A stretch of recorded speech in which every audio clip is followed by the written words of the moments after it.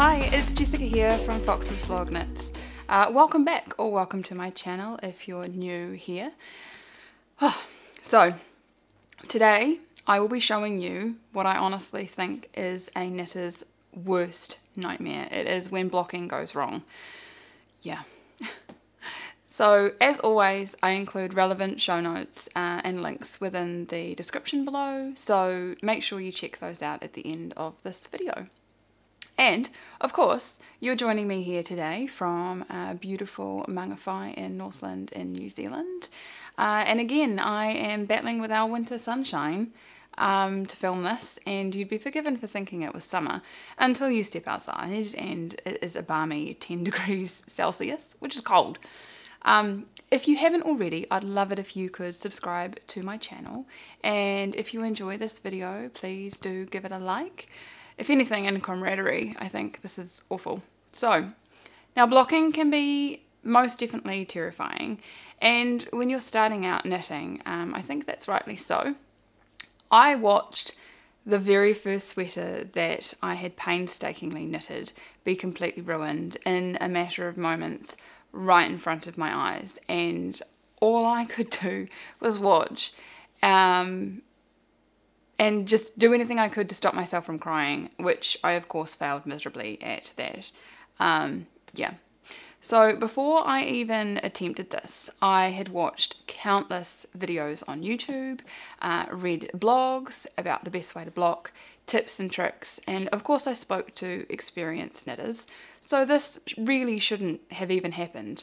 But I'm not an expert in everything, and now you can learn from my mistakes. So wet blocking is not a thing everywhere in the world. It's not something that I've really ever seen before until I had seen it on quite a few YouTube videos, mainly American based, and usually finished projects in my family would be finished with steam. So I think let me start off by first explaining the key differences and benefits between the two types of blocking. So wet blocking, I'll start with wet blocking. This is where you soak your freshly completed garment in water mixed with a mild wool solution detergent, and you gently squeeze out the water and dry it flat in shape. You can also use pins to keep it in place or stretch it in the hope and then pin it.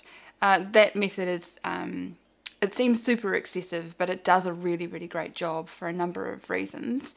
As you're soaking the garment, the wool fibres bloom or fatten out as they fill up with water. Kind of like when you blow up a balloon and deflate it again and then do it again.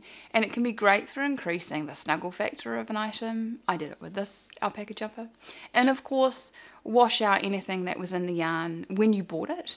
And when you use a wool detergent, it leaves everything a little bit more nourished, as it's, you know, looking after the fibres. The other reason why this can be great for any lace additions to your garments is that these somehow lay more open and flat after a wet block. And it's kind of magic how it does that, to be honest. Depending on the stitches, it may need to be pinned into shape as it dries, which really opens it out. It can be pretty time consuming, especially depending on the time of year. Luckily, where I am in New Zealand, it is known as the winterless north, which you've heard me mention before, which totally isn't true. We definitely have winter, but we have bright, sunny bluebird days, kind of like today, that do warm things up a little and speed up the process. So now we've covered the wet blocking, the next option is steam blocking, and you've probably guessed that this next method uses steam. Steam is really great for giving garments a freshen up instead of a wash. I have a steamer that I bought relatively cheaply from Kmart actually, but if you don't have one, a water spray bottle and a cotton or linen tea towel with a handheld iron will definitely do the trick. The tea towel here really needs to be a natural fibre like cotton or linen, and this protects your garment from the heat of the iron. The spray bottle also adds a little more dampness than just the steam as well, and it makes sure that nothing gets singed. As you may have guessed, Yeah, steam blocking is probably best used on natural fibres. Anything with nylon or polyester I would really tread carefully with there. So, depending on the way that you've made your garment, this may be all that you need to actually help the stitches settle into place and look really nice. Not everything needs to undergo a full wet block, but the trick with this way is to not squash or press too hard. The aim of the game is to steam, not squash. And if you press too hard, you'll actually flatten out your object. And when you think about a yarn, it is round, so not ideal to turn it into a flat ribbon. You'd probably be pretty bummed. So, using a steam block, your garment will be ready much faster, but it does need time to cool and dry into that shape that you're wanting. The other important things to note are the kind of yarn that you have, mainly if this is superwash or not. Superwash is a highly chemical process that treats the yarn so that it can be washed on a delicate cycle in the washing machine. Yeah, it's not very nice. And non-superwash yarn, which I personally prefer, is so delicate and it is so temperamental that you basically have to treat it with the utmost respect. Basically, like you have a live mousetrap that you have to move with your mouth. It's not really, but that's kind of how you have to treat it, with care and danger. So I learnt this lesson the hard way. So what went wrong? Settle in and learn from my mistakes, my horrifying mistakes. So just before we went into level 4 lockdown in New Zealand due to COVID-19, which was back in March, I stocked up with some yarns and patterns to settle in and make, you know. I really wanted to make myself some sweaters, as I knew they'd take a little while longer. And as we were going to be heading into winter, I'd have loads of beautiful, snuggly new things to wear. So win-win. I invested in some expensive 100% fine grade merino that was hand dyed here in New Zealand. It was non-superwash yarn that I had bought 5 skeins of, and they were only 200 meters each. And this sweater took me so damn long. I was learning loads of new techniques and I was trying to take it slow, just so I could enjoy, you know, the whole process. I also failed to reach gauge with my gauge swatch and was sort of making it up as I went along, which is beyond dangerous. But I also used way too much yarn. Anyway, I also ended up having to frog back about 10 centimeters of the body. So by the time I'd actually finished late one night, I was so happy. I tried it on to show my partner, who was, of course, suitably impressed and thought it looked fantastic. I went to bed happy and content. And that was the only time I had that sweater on. So the next morning, I was so excited to finish my sweater properly, like all the blocking videos that I had seen. And I watched the designer's Instagram stories and instructions on her Instagram, which, despite making me super nervous, I was determined to do it properly as I spent all this time on this amazing jumper. So I woke up in the morning, I filled the bucket with lukewarm water and my wool wash. I folded up the sweater carefully and I let it soak for the required 15 minutes before carefully lifting it out and squeezing out the excess water while it was still folded. Great tip there. And here is where it went wrong.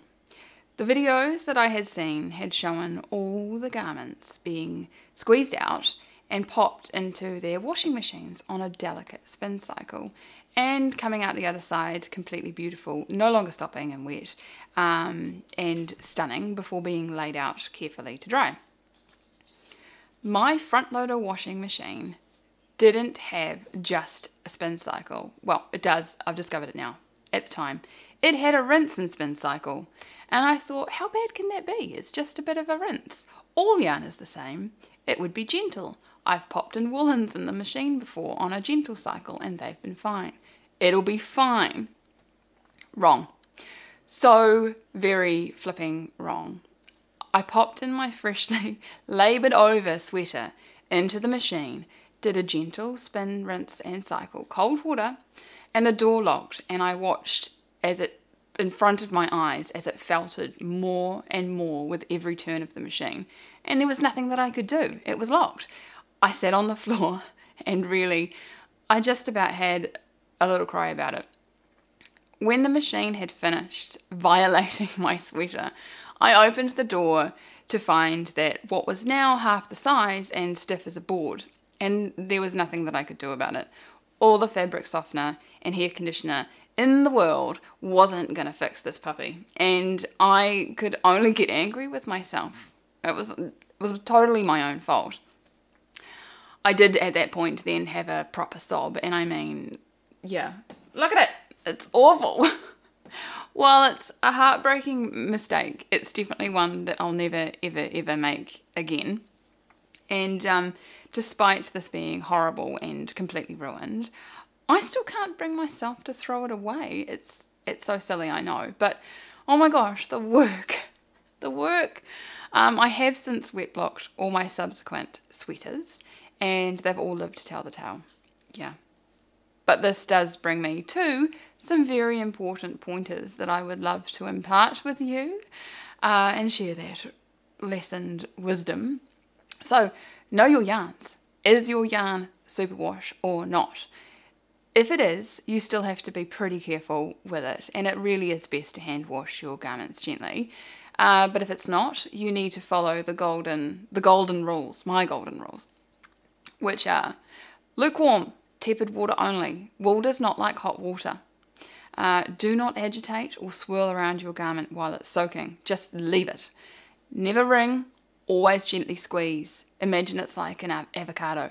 And use a towel and roll it into a sausage to squeeze out the water and stand on it. It does a similar job to a machine spin, but without the completely terrifying factor that goes with that. So there you go. Blocking when blocking goes wrong. And have you ever done anything like this as well, or made something that you've completely ruined? Or do you have any tips to add to this for anyone else watching this who is just looking at me and laughing? Add them in the comments below. I really do hope that this episode may have saved at least one lovingly made sweater, and then my work here is done and I will feel good. So thanks again for being with me here today, and if you've enjoyed this episode, please do give it a like and make sure that you subscribe to my channel, turning on the notifications for the next episode of Fox's Blog Knits.